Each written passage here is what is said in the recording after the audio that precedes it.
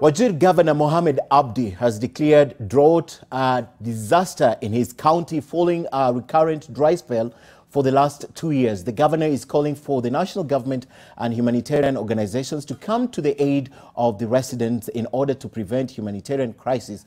Nudin Elmoge has that report. Most of the groundwater services in Wajir, such as dams and water ponds, have dried up, and now the pasture for livestock is hard to come by, further worsening an already dire situation. But there is temporary reprieve.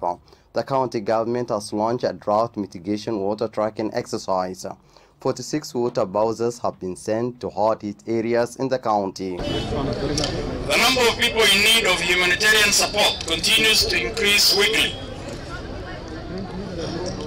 The current drought situation of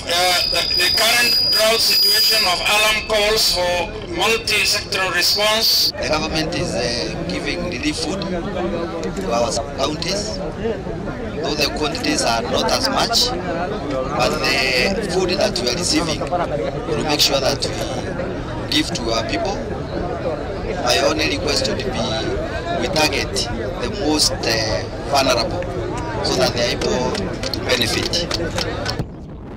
Residents have welcomed the move, but they are also appealing for livestock feeds and relief food for hundreds of pastoralists affected by the dry spell. Ng'ombe zilikuwa zinakuja mpaka karibu ng'ombe 300-400 zilikuwa zinafika hapa.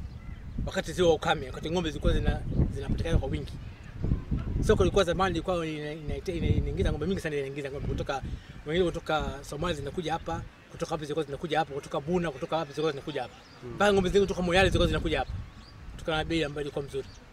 Lakini sasa hivi ng'ombe ilikuwa ukame, ng'ombe ilikuwa bei chini sana. Behind me is a deserted Wajir livestock market. The few herders who brought their animals to the market this morning turned away with the animal because of poor prices in the market. The water tracking activity is expected to continue for the next few months, with the hope that the October-November rains will arrive in time. Nurdin Almoge, NTV, Wajir County.